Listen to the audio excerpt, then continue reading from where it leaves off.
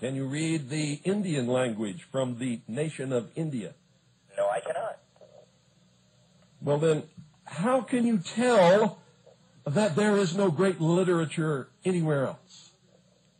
Have you ever read the Vedas? It's been translated into English. Have you read it? Not those particular things, no. So, what have you read? Just different legends, like legends of the Navajos, and, because I'm into mythology. I'm really into different mythology. Greek and Roman mythology is like very, very cool, and then when you get into other mythologies, it's like, it just goes down into just stupidity. So the Greeks and Romans, they were like light years ahead, even back then. I don't know. I can't convince you, man. If you think that this is a great place the way it is, then The reason you can't convince me is you have no argument. Your argument is based upon the fact that you just absolutely cannot stand other people. Anybody who doesn't look and smell and taste and feel and dress like you and live like you, to you, doesn't belong on this earth. Isn't that correct? Well, at least not in this country. They can find their own damn country, can't they? What do you mean find their own? This is their country. Anyone born in this country is a citizen of this country. Anyone born in any state of the 50 states is a citizen of that state. It's their country.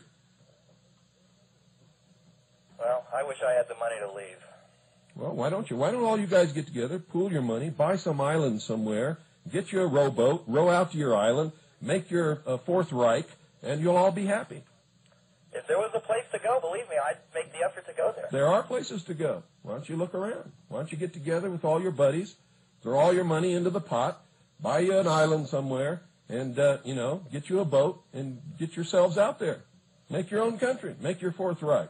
You can run around killing each other. I guarantee you, after a while, you're not going to like each other either.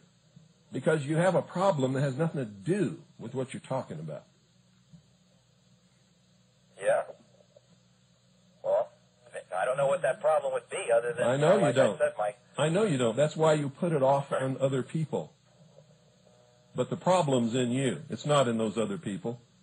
There's nobody running around making you go to bed with anybody. You can go to bed with whoever you want. So if your race is being diluted, you're the one diluting it.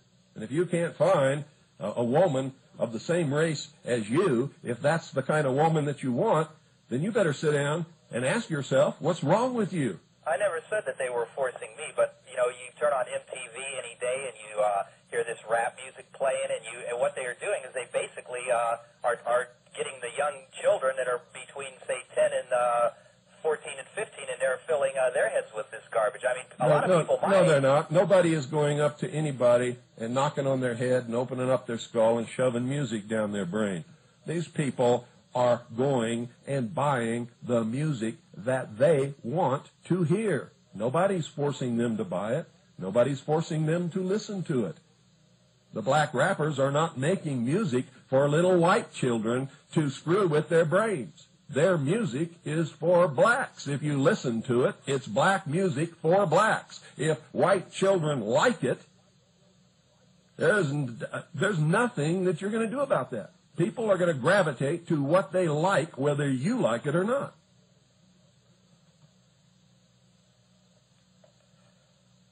Well, I think that's an awfully sad, I guess... You think freedom is sad? I guess, well, Don't you I want... guess when you're free to just completely ruin what was a good idea, and America was a good idea 200 years ago, but I guess if that's what freedom's all about, then okay. Well, if you're talking about... Hold on just a second.